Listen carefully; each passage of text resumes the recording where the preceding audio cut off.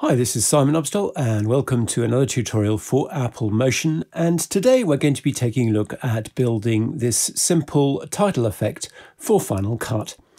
And it's going to make use of the difference blend mode. And before we start, I wanted to say a few words about the difference blend mode. And I'm sure you've looked at this menu of blend modes and wondered what a lot of them are about. But in actual fact, they can all be fairly simply explained if you dive into the maths of them. And that's what I'm going to do with difference. I'm going to explain how the numbers actually work. So to explain difference, I've got two rectangles here. The darker one is 25% grey in the background, and the one in the foreground, the rounded corner one, is 75% grey. And currently we've got the blend mode set to normal. Now, difference is really just a special form of the subtract mode. So let's look at what happens if we subtract one from the other. And you'll see that the area of the intersection is now black. Let's look at the numbers for why that is. So here we go. Our foreground value is 0.75. Our background value is 0.25. We subtract the foreground from the background and we get negative 0.5. And that translates in motion to black because we can't see anything below black. But what difference does is something slightly different. So let's have a look at the difference. And you'll see that now the intersection is a kind of 50% grey. So why is that? Well, what difference does is it uses the abs function to always return a positive value. Now you remember that we had negative 0.5 as our subtract, but if we use subtract with the abs function, we always get a positive value. So that negative 0.5 becomes positive 0.5. And that's why we get this mid-grey as a result.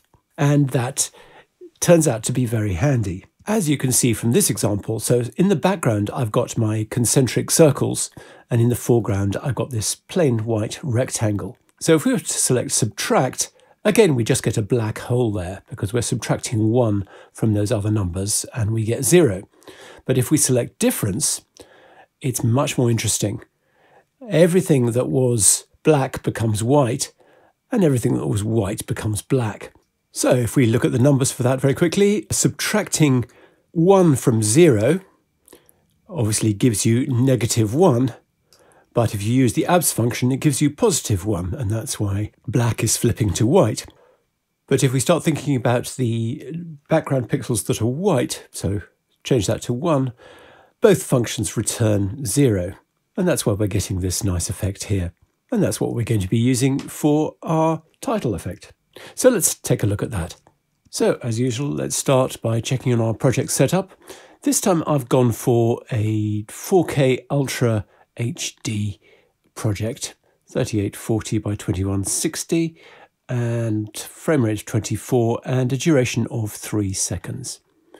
So I'm going to first of all select the rectangle tool, and then I'm just roughly going to draw a rectangle.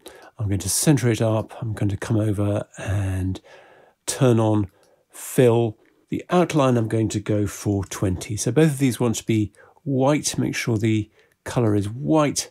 That outline isn't. This fill is now white. And you might also want to just switch the joint to square, like so. So then I'm going to set up its geometry, size 1920, and height 540. And then I'm going to duplicate that rectangle, and I'm going to make the height of this duplicate 270, and I'm going to make its fill black, and I'm going to turn off its outline. And then I'm going to just move it down on Y, negative 135. And the next thing we're going to do is to create some text. So I'm going to select the text tool and I'm going to type some text. So I've typed my text like that. I'm going to center it up. Let's make it larger. In fact, I think I'm going to go for a size of 200. The size will depend on your actual font choice. I'm going to come over to Properties. I'm going to center up the position. And then let's look at the blend mode for the text and switch that to difference. And you can see immediately that the white text against the white box has actually turned black. And this is the effect that we're looking for. So I'm just going to select the text and set the baseline so that top line is sitting where I want it to. So I'm going to bring it up like that. I think a baseline shift of 50 is going to be correct in this instance. And then I actually want these two lines of text to be animating separately or in contrary directions. So what I'm going to do is I'm going to duplicate them. And one of them is going to be the top line only.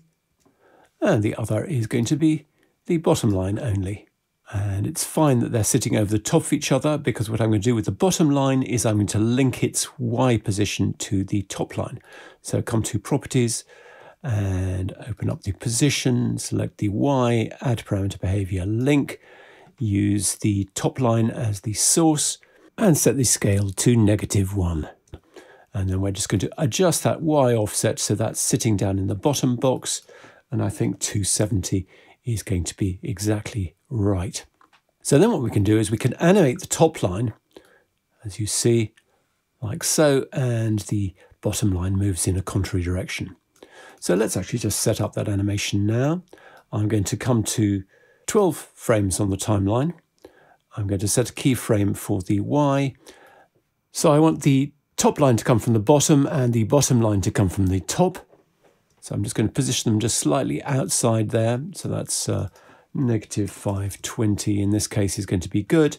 And I'm going to come forward to 24 frames and set that Y position to 0. And the animation is now going to work like so. Now, when they're outside the box, I want them to be masked. So I'm going to actually apply a mask to the group. So come down and select the rectangle mask, roughly draw a rectangle mask like that. Make sure to center it up, come over to the mask size. Now we want this to be slightly larger than our 1920 by 540. So we're going to go to 1940 and 560. So that's just going to take account of that outline that we've got. So now you can see that our text kind of appears only inside the box. So let's also animate the appearance of the box. And to do that, we're going to use the rectangular mask. So first of all, I want to adjust its position. So its X position, I'm going to set to -960, and its X anchor point, I'm also going to set to -960. And the consequence of that is that when I animate the X scale, it's going to animate in from the side like so. So I'm going to come to the first frame, set the X scale to 0, set a keyframe. I'm going to come forward to 12 frames and set that X scale up to 100. So now we get this nice little effect here. So then let's animate everything off. So I'm going to come to, I think, 55 frames, let's say. Select that top line of text, hit a keyframe.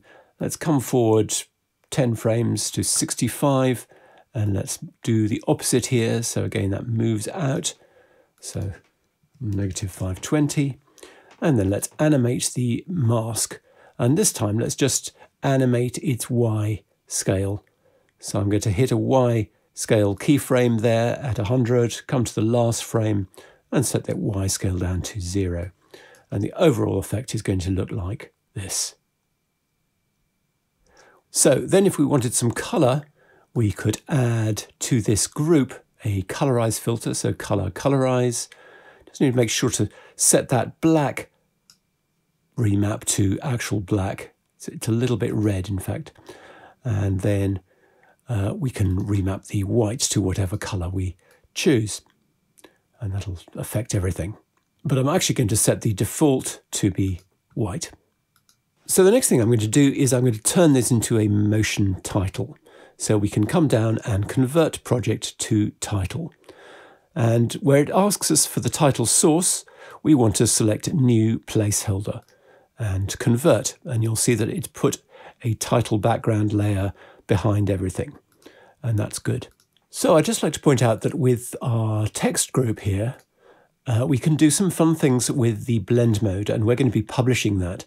So this is the normal option. But if we switch to screen, you'll see that the white remains white, but the black becomes see-through. So the black of the text is see-through and the black of the black box is see-through. So that's a nice effect. And the other interesting one we can use is the one called Silhouette Luma.